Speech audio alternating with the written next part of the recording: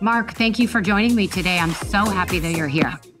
Thank you so much for having me. I'm thrilled to be here. As I told you before we started, I loved reading your book. It's not, I won't say it's like a beach read, but I read it on the beach. Nice.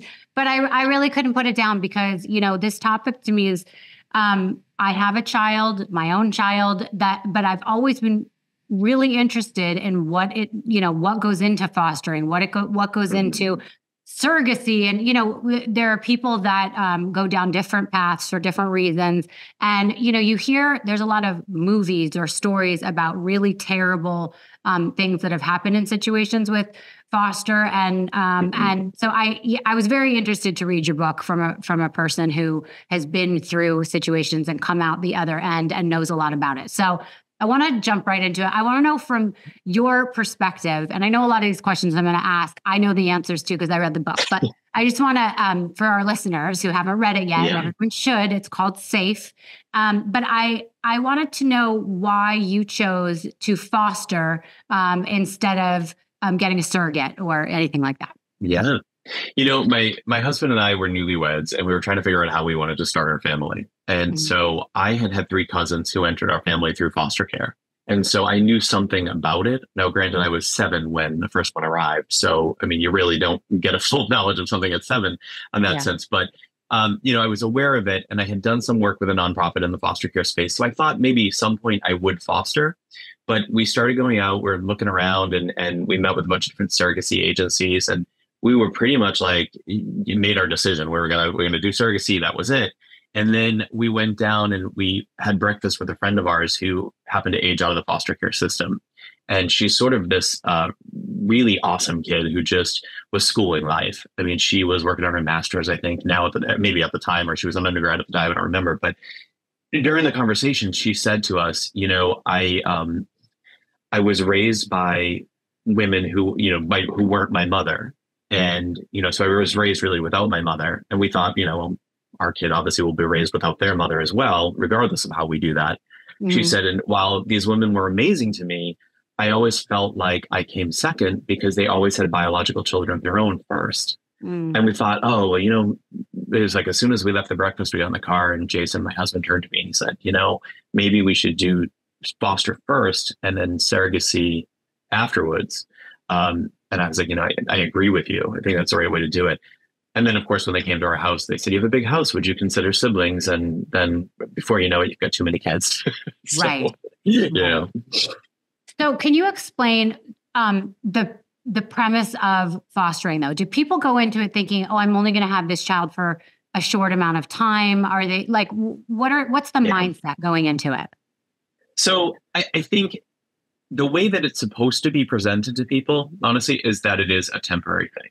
The idea is that a family is going through arguably the most difficult time of their life, and their child, is removed from them for whatever reason. And the goal at first is to keep them within their family or within their community, an aunt, an uncle, a grandparent, a teacher, a friend. And if they can't find that, then it's a stranger. And that's really where foster care comes in that sense. And in California, where I live, 55% of kids that enter foster care reunify. They go back to their birth parents. The goal is to help all kids go back to their birth parents, but that doesn't always happen. And in that event, usually after there's no family that's available or so on, then a foster parent becomes sort of first in line if they're interested in adopting. And that was sort of the process that we took, but we kind of went in thinking with that wrong mindset of like, oh, we'll just get there and we'll get this baby that, has been left at the hospital or something. And we're going to be able to just take them home. And, that was what we expected and not exactly what happened. Right. So what are the stats? I mean, maybe you don't know them off the top of your head, but of children that are coming from foster that have been abused in some way, have gone through some sort of trauma, as opposed to kids who may not have been around the trauma, but their parents can't be there for them at the moment, like a young child or maybe a child who wasn't exposed to anything abusive. Yeah, I would say, I don't want to rattle off stats on top of my head because I will be lying to you if I do that. But, the most common reason a child enters foster care is neglect. And what that is it's really an umbrella term that captures a lot of things. It's neglect maybe because of mental health issues for the parents or substance abuse issues for the parents. It's more often it's like those sort of things that are going on where the child is then neglected. Abuse is obviously plays a part in it as well. Right. And even horrifically, even though I think agencies do their best to do background checks and weed out everything on anyone that's coming into foster, kids in foster care have reported, a significant number of abuse by their caregivers while they're in care too, which is, Right. a horrifying stat. Yeah, But and you they hear stories like that all the time, actually. Yeah, and they do. I will say that agencies do their best to do background checks and screen, and I mean the process you go through to become is intensive. It's not light, and that's by design. Yeah. Well, actually, let's get into that. What is the process of becoming a foster parent?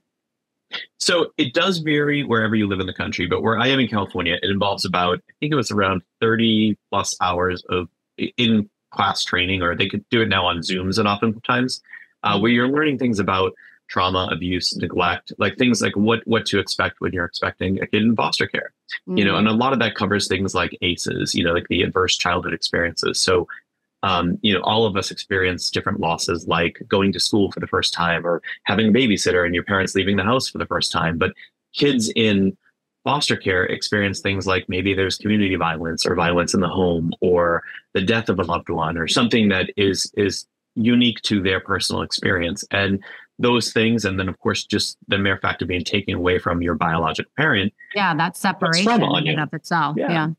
It's entirely traumatic.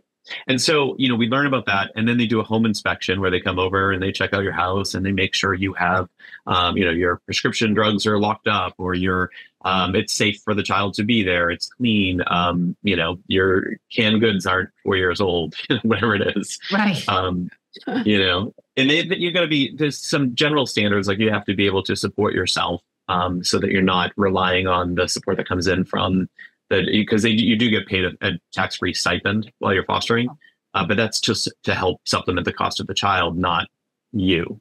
Right. So there's some requirements. Were there any, I don't want to say red flags, warnings that they would give you before you started that you should look out for, or things that might want to deter you from actually doing this? Oh, I think there are a lot of things that might deter people from doing it, truthfully. I mean, I wrote this book because I wanted to lift up these kids that are in the situation and their families, right? Mm-hmm. But ultimately, people that I talk to now are like, I don't know if you talked me into it or out of it. And I was like, well, that's kind of my point, is I really wanted to be as transparent as possible so that if somebody were to come into this process, they're not shocked when something happens. They understand. For example, a child who's 8 years old that has been abused or witnessed violence in their home or in their community and all these different things, their emotional age is going to be a lot younger than their physical age. And so when they react to things, it's going to be different than the way that a typical 8-year-old reacts. And you have to sort of be prepared for that, and also have the grace and, for them, where you're like, hey, it's okay. I get it. Like, I know why you're doing that, and be there and support them and have the patience and understanding. Right. I think that stuff is, some people are like, I don't know if I could do that, Yeah. Okay, wait, I have a question, because I've always been, I've never understood how it works. You hear a lot, not always, but a lot about how children move from foster care to foster care to foster care. Mm-hmm. I don't necessarily know that I've heard that people have been in foster for a huge amount of time. Now, why would someone move from one to the other? Is it because the fosterers said, oh, I only want to do this 1 year at a time?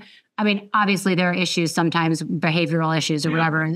But can a foster parent be like, I don't want to do this anymore, and get rid of them and ask for a new one? They can. I mean, it's not, I think the goal is to try to make sure that doesn't happen, because you're obviously just reinforcing more trauma onto a kid with another move. It's another school. It's another set of friends. It's another, set of caregivers and so on. So the goal is to not do that, right? But oftentimes, kids will move, and it can be a host of reasons, things like maybe the foster parents took a job out of state and had to move, or maybe there's the biological parents are moved across the state or something like that, and they wanted them to be closer so they could, continue to work on reunification, where they're moving, where they're going to visit, and you can't visit if you're several hours away, or those sort of things. So it's just, there's a host of reasons, but sometimes just kids have different behavioral challenges too. That's usually, 99% of the time, which is not shocking. trauma. Yeah. Right. Because of where they're coming from.